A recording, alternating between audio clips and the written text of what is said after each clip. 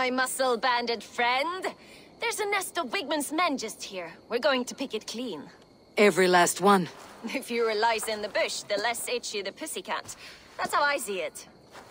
How did you come to join Soma's army? I'd been in England for ages before Guthrum, Ivar, Ubba, smuggling under the eyes of Saxons and Danes alike. I lied, stole, had my nose broken. Life wasn't easy, but it taught me how to bear the pain. I just laughed it away. When Soma took me in, she saw more than a smuggler in me.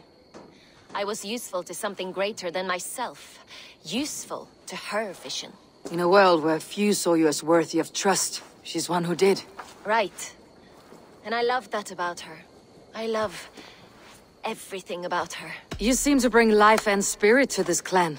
Does Soma feel the same? If I knew what was going on in another person's head, I'd find life dreadful and dull. But Soma seems to enjoy my company. In what way? Her own way. Just not in the way I'd like.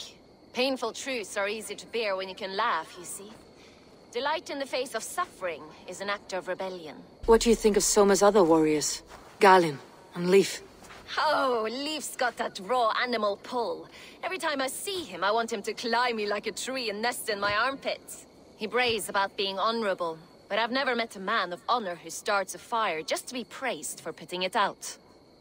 And Galin, he broods like it's an art form. He's got this self-importance that is just so charming. We could talk all day, but these Saxons may fly from their nest. You and I should take a closer look. My men will hang back and come running if things go sideways.